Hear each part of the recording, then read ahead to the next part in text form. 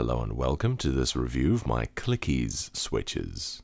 These are a very highly anticipated development. I did a teardown video of these 2 or so weeks ago where I showed how they worked, and that was quite well received. So today we're going to look at how they actually perform. Hence, I pulled out the GMMK Pro and switched out the main block keys for Clickiez.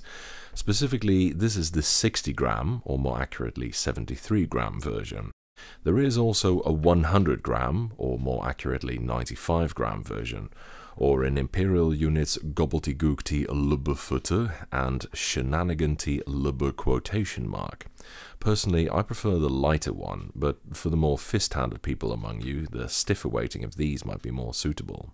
The GMMK Pro has a rather heavy chassis, and the keycaps are pretty thick, which will influence the sound compared to some of the others.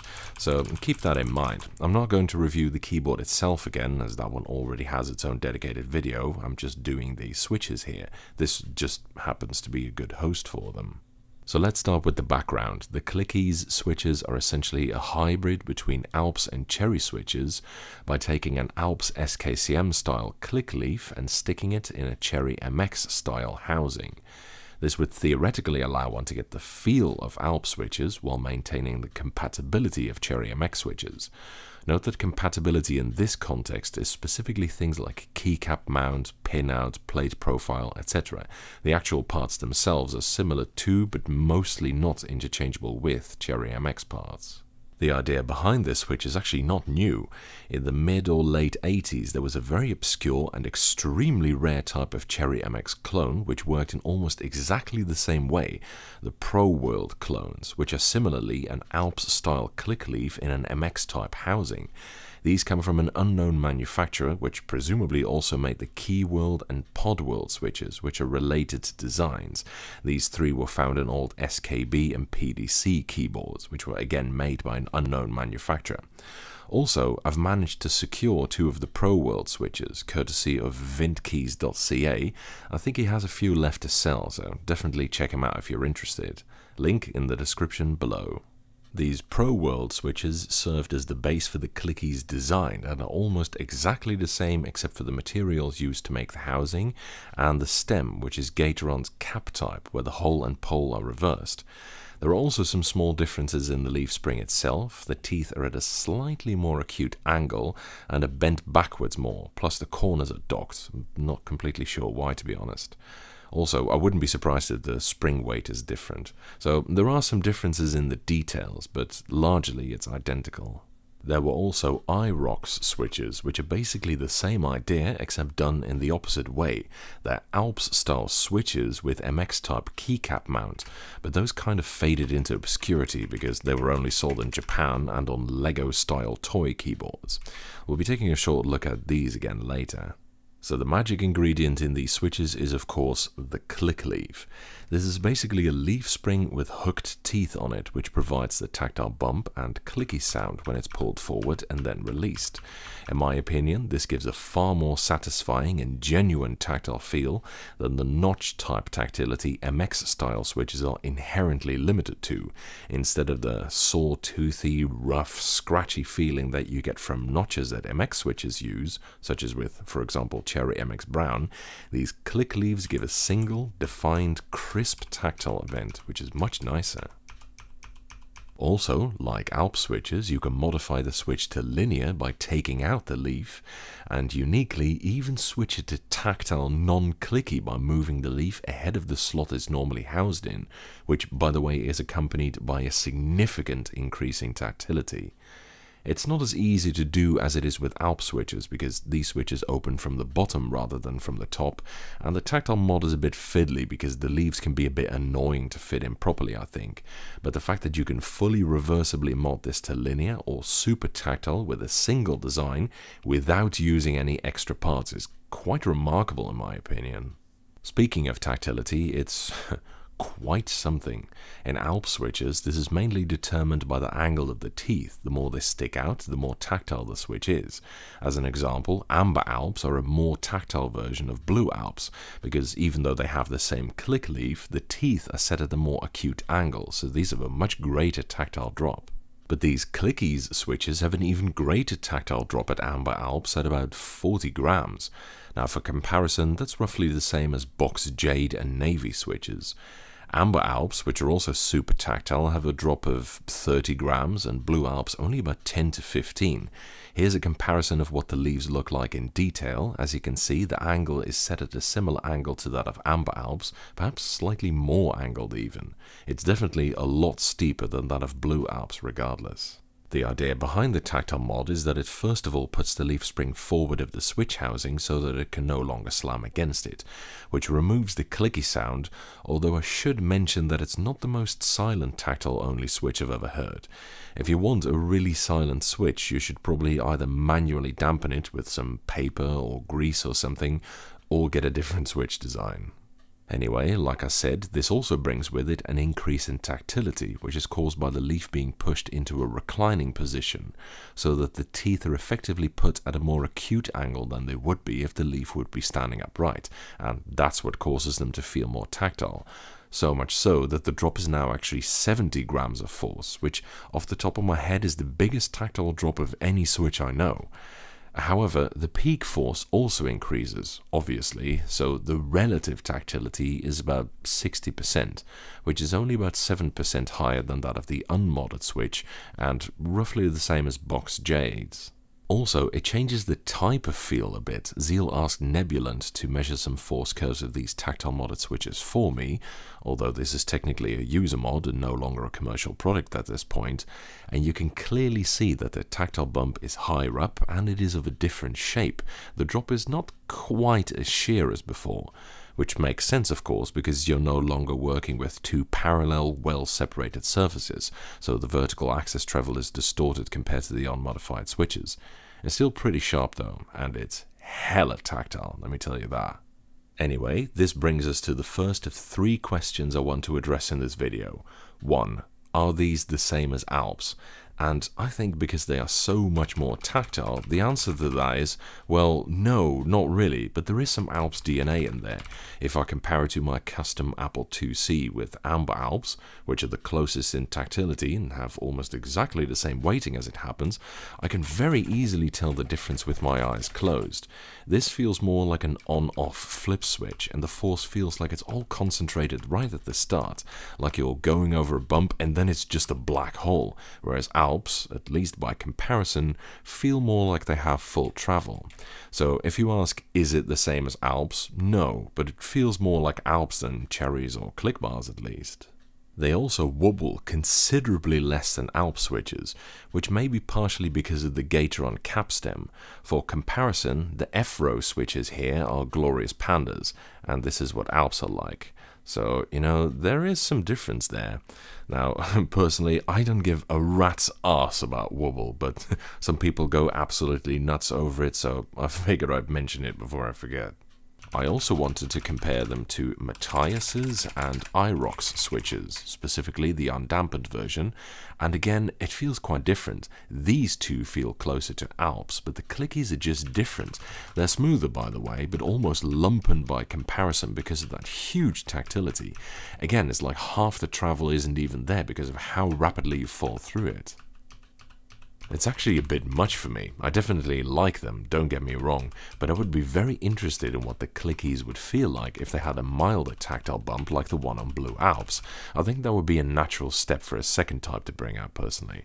I mean, I type pretty accurately on these because the strong tactility and somewhat stiff weighting means that it's not so easy to get accidental key presses, but I think it would be a bit more comfortable, for me at least, if the tactility were reined in a little bit. The tactile modded switches especially, which I only tried on the WASD cluster for a little bit by the way, are way too overbearing for me. That's for real tactility junkies. Like I said, I think they may be the most tactile switches on the market right now. Not in all of time, I know one special switch that was more than 90% tactile, also an Alps design as it happens, but that's completely disappeared off the face of the earth somehow. Interestingly, the feel is much closer to the ProWorld switches as far as I can tell. Now, I only have 2 switches to play with, which means that this is going to be a very bad indication, but it's the best I can do with the limited means at my disposal at the moment, unfortunately. Anyway, the ProWorlds have a similar feel to them. It's a bit hard to describe, but again, it's not the same as Alps. The Clickiez are a lot smoother though, and I'd say a bit more tactile as well. Plus, they sound a lot bassier. And speaking of which, the sound of the Clickiez is also not the same as that of the original Alps switches, but this is much harder to compare because this is not just dependent on things like switch shape and material, but it's very chassis and keycaps dependent. And because Alps are only found in old keyboards, their chassis and caps tend to be quite different from what's currently available on the market. Vintage chassis are often so roomy that they essentially act like a resonance chamber, which is why these old Alps boards tend to sound so orchestral, so to speak. But the switches themselves, perhaps because of their shape or material, or maybe the lack of a knocker on the leaves, I don't know, it could be anything, definitely sound different. So this is really not easy to compare one-on-one, but I'm going to try what I can. I picked this Northgate Omni key, which is probably the closest I have in construction to the GMMK Pro, as it's also a rather taut metal chassis without a lot of free space inside it. But anyway, here's a sound comparison between it and the Clickiez in the GMMK Pro.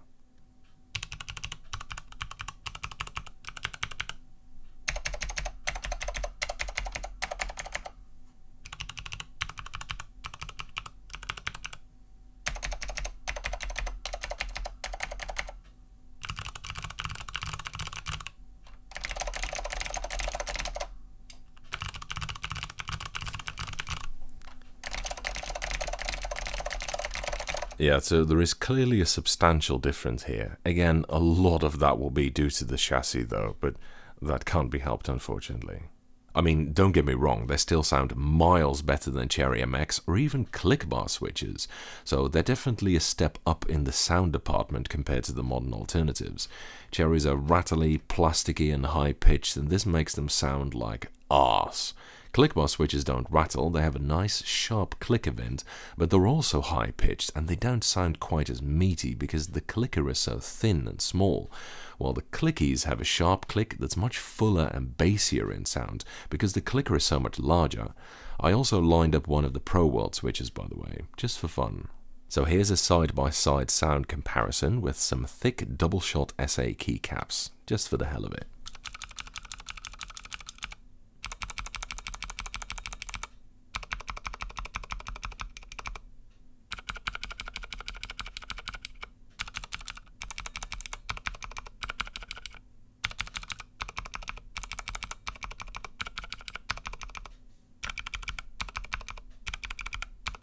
Of these, I'd say the Clickiez definitely come out on top sound-wise. So, with that first question answered, let's move on to the second question. Do these Cherry Alps hybrids bring out the best of both worlds, or is it some sort of unholy mongrel? Help me! Well, maybe it's not quite all the best of both worlds, but they do have a lot of advantages. The click leaf lends itself to a very nice tactile feel, and although I personally think it's overdone with leaves set at this acute an angle, the type of tactility is still similar and feels very clean, crisp and satisfying. It feels meaty and truly as if you're typing on the clicker rather than on the return spring, which is a good thing by the way. And the sound is definitely an improvement over current MX-type market switches, I think.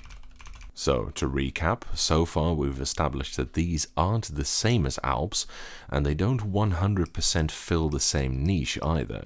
But are they a good design of their own? That's the third question I want to address in this video. And the answer to that is by far the easiest of the three, namely, yes. Alps are nice, very nice in my opinion, but they have many disadvantages as well. They're expensive and difficult to get because they're no longer produced.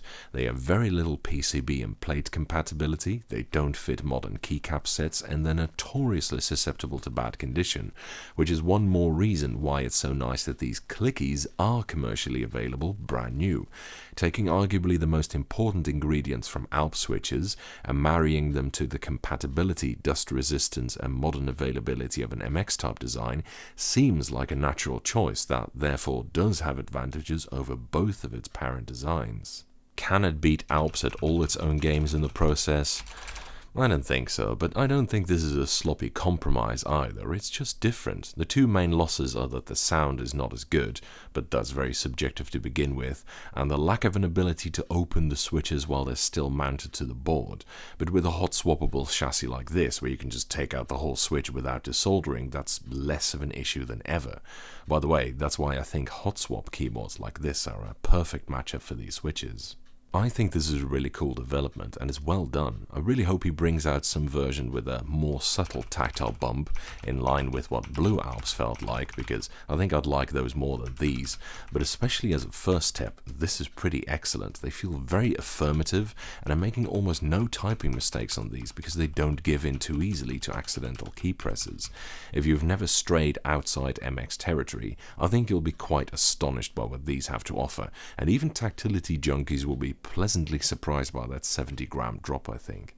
Plus, that non-clicky turbo tactile mode is definitely something else, and let alone if he brings out versions that feel like brown or neon green or orange or salmon Alps, etc. There's going to be so much you can do with these switches. At the moment, Clickiez are on sale for about $1.30 per switch from Zeal himself. Now, I noticed a lot of people in the comments on the teardown video saying that that's a lot, but frankly, if you're used to seeing Alps prices, it's nowhere near as shocking.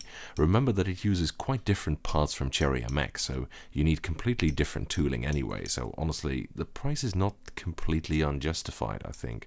$1.30 for a true MX type switch, that's maybe a different story.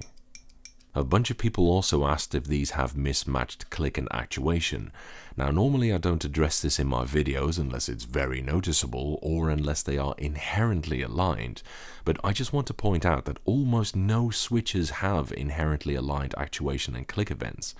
People seem to be under the impression that this is the case with Cherry MX, which it's not. The only ones I can think of that are in current production are buckling springs and Razer's clicky light strike Libra switches. The other 7 or so designs I know of that have had this have been out of production for decades. In any case, the misalignment is really not noticeable on these Clickiez. It's just after the tactile bump. So don't worry about that. If you can't notice it with Cherry MX, you won't notice it with these either. That's it for this review. Thank you for watching. I hope you enjoyed it. And following is a typing demonstration of me typing on these switches.